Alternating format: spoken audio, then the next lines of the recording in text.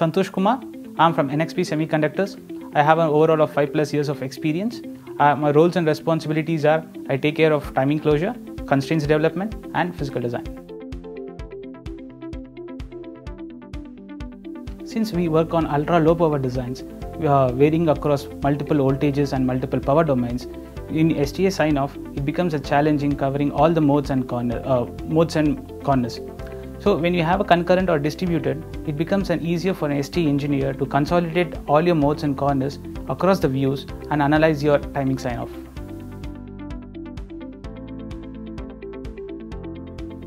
The major challenges what we face in our design is, since we work on ultra-low power designs, we have a large number of sign-off corners to sign-off. Since it is a multi-power and multi-voltage domains, we have a large number of sign-off corners, due to which the consolidation of a timing reports across multiple voltage domains and multiple power domains becomes a challenging issue. The Cadence concurrent and distributed MMMC STA flow gives us the flexibility of consolidating all the reports in one go and also makes an STA engineer work easy.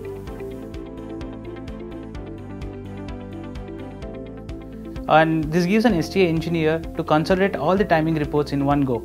So Cadence concurrent plus DMMC STA flow gives us the flexibility of consolidating the timing across all the corners in one go, which makes the STA engineer's job easy.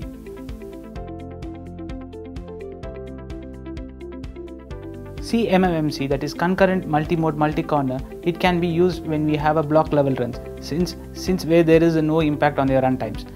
Whereas in the distributed MMMC, it can be used for the top level where you have hundreds of timing views for your sign-off, so that the results would be available at quick time and also easy for the engineer to consolidate all the reports in one go, and the analysis becomes easier.